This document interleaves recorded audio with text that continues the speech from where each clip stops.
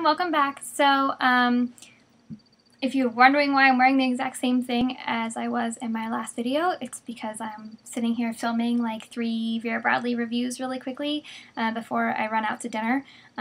So that's why, forgive me. But today I'm going to review the Vera Bradley coin purse, and mine is in Deco Daisy, and I got mine at my local Vera Bradley outlet, and they had it on sale for $10 at the Vera Bradley outlet, and then it was an additional 40% off that. So I think I paid like $6 for it or something.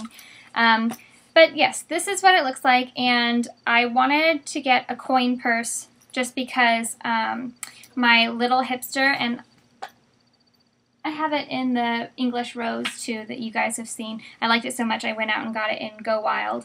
But my little hipster, in the pocket pouch, it doesn't have a coin spot, and I have the extra ID holder for extra cards and stuff. So I wanted a coin purse to hold my coins, but then I ended up using it as like a small makeup cosmetic bag. So just to show you what all it holds, it's got this little trim right here. It's really, really pretty.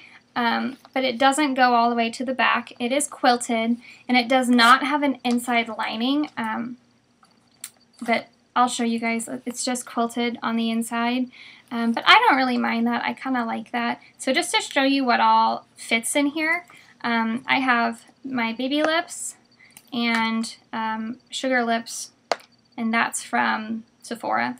And then I just have a little pressed powder and a hair elastic, and that's what the inside looks like. So it's not super big, but it's got enough room to have like your essentials for the night. I could probably fit a little bit more in there, but because my bag is not the biggest bag in the world, I did want something smaller and just kind of slim to just slip it in there.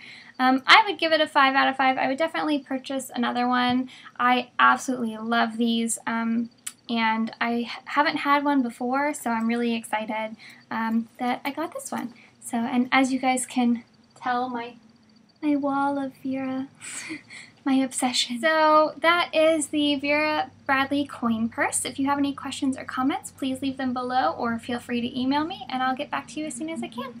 Talk to you later.